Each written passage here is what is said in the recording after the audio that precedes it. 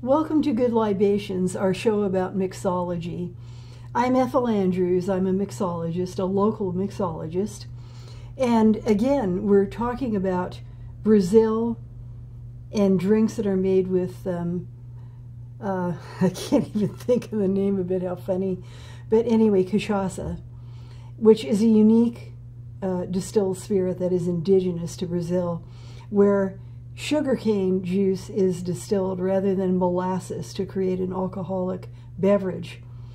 And if you taste cachaça straight, there is no comparison with anything. I can't even think of any alcoholic beverage that even comes close to it. Oddly, there are some nuances of it that remind me a little bit of a very, very high-end tequila, but not really. Not like rum at all. Although, as with rum, cachaça comes in light, beverages, and also golden ones, and also heavier aged cachaça. So, and they of course have a darker hue than the light ones. The one that I have is actually a light cachaça, kind of akin to a light rum, you might say. And it's Velho Barreiro, which roughly speaking in Portuguese would mean old barrels or old pit, which is kind of funny for a name. But nevertheless, again, this is a worthy beverage. And some of the cachaças are incredibly expensive. This one is not. And although I don't usually tout names, brand names, this one is very good. It's within the range of what most people could afford. It isn't off the charts like some of them are. So it's one to keep in mind that you could get locally. And in addition to Bevmo and Total Wine and Spirits, you could get it at Red Carpet Liquor, and you could also get it at some other liquor merchants that are a bit more exclusive, you might say, than your average one. It isn't something that you can run down to Ralph's or Vaughn's Pavilions to pick up. And anyway, the drink that we're going to make, the Carioca Corcovado, is a very good drink. And unlike the other drinks that I made with cachaça, this particular one is a long drink, kind of akin to many tropical drinks, like if we were having Mai Tais, Singapore Slings, or perhaps a zombie. So this particular type of glassware exhibits it the best by far. And there's quite a few ingredients in it. And there's only certain fruits, you might say, that go especially well with cachaça. And in this particular case, mango and passion fruit happen to be two of the most compatible fruits or beverages that we can combine with cachaça. And I happen to have both in this particular drink, so that makes it very, very good. And it is pure juice, but you could use mango puree, and you also could use passion fruit puree in this particular drink as well. And even though it involves a long chimney glass, I'm still going to use the shaker because I think it provides a better medium to get all the ingredients blended together in this drink. So I'm going to fill it with ice first, to at least allow shaking. We'll put it that way.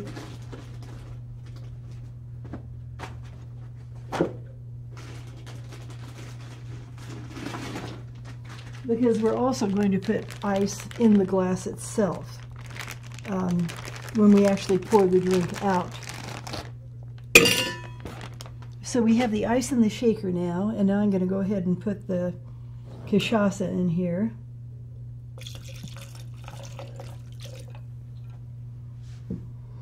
And sadly, I had a real problem with the pouring mechanism in this. I removed the cap, I removed the pour guard, like I usually do, and I couldn't get it back on, the cap, at all, even putting the pour guard back on, so I had to resort to whittling down a wine cork and using that as a closure, but it works. So the cachaça is in there, and now we're going to put a little bit of cocoa rum in here.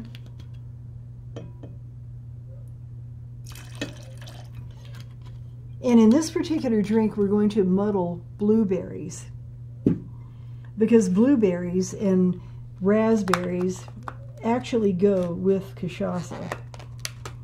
Because again, some fruit does not go with it at all, and you'll get an odd flavor.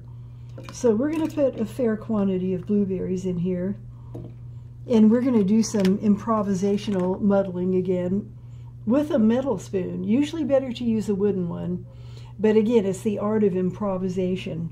And when we're somewhere and we don't have the type of equipment that we would like to have, you use what you can use on that particular occasion.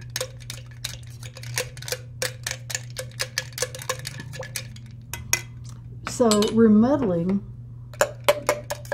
but not pulverizing. And now I'm going to add the mango and passion fruit juice to this particular concoction in the shaker.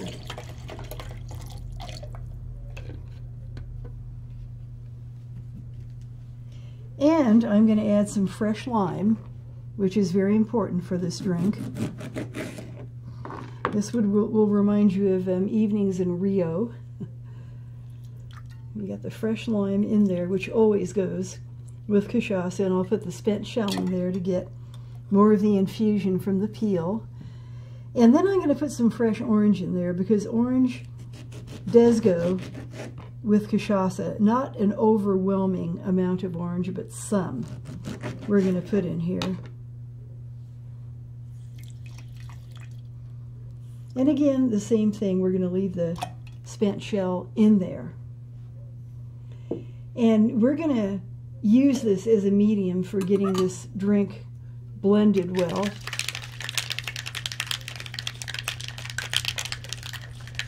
And then I'm going to get ice to fill this, because we're going to divest it into this glass here.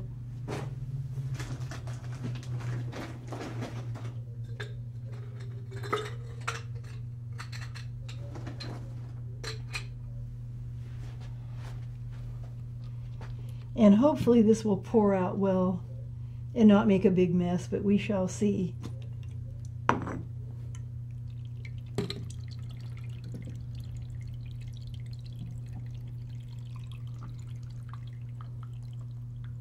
Oh, that actually worked quite well. There was some spillage, but not a terrible amount of it. And again, accidents are going to happen. Whenever you're doing mixology, there's going to be a few accidents, a few mulligans here and there, but it is not a crisis. And for a garnish, we're going to put a little bit of orange in here. And we are going to put a little bit of lime. And I can smell the blueberry muddling. It smells so nice. And we're going to put a few blueberries in here as well across the top, just for appearance sake. And again, this is a very nice beverage based on cachaça. And I'm going to taste it and see if it does remind me of being at the beach in Rio. Oh, that is very nice. And it is different from any rum-based tropical drink. Very different, or from any tequila-based drink. Very, very nice.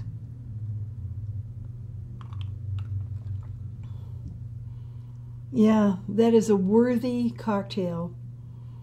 And again, as we always emphasize, let's drink sensibly and carefully, and always use caution in making sure that we have a designated driver. And I thank you again for tuning into another episode of Good Libations, our show about mixology and truly fine cocktails, and searching out and using different liquors, different base liquors, and turning your drinking into an adventure. Just like we like our food to be, our cocktail should be also. Thank you once again. I'm Ethel Andrews. I'm a mixologist, and I'm glad you tuned into our show. Goodbye.